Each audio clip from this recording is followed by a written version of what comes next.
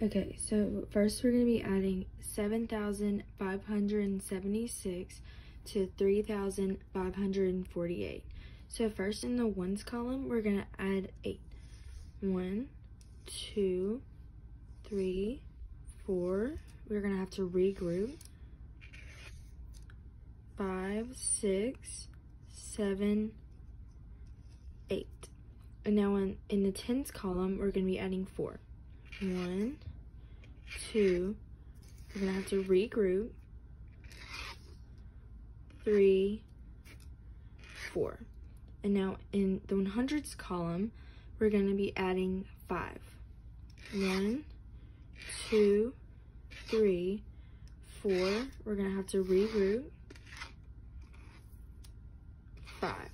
And now in the thousands column, we're going to be adding 3. 1, 2, we're going to have to regroup. 3. And our answer is 11,124.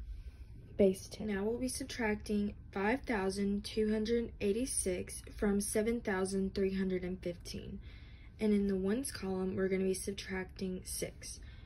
1, 2, 3, 4, 5. We're going to have to regroup. 6.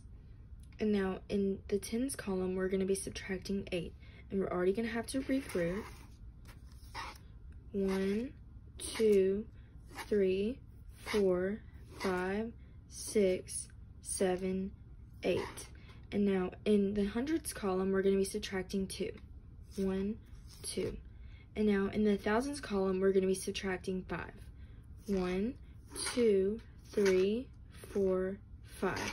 And our answer is 2,029, base 10. Okay, so now we'll be adding 3323 base 5 to 2422 base 5. And in the first column, we're going to be adding 2. 1, 2, regroup. And now in the second column, we're going to be adding 2. 1, 2, regroup. And now in the third column, we're going to be adding 4. 1, regroup. 2, 3, 4. And now in the fourth column, we're going to be adding 2. 1, regroup. 2. Now our answer is 11300 base 5.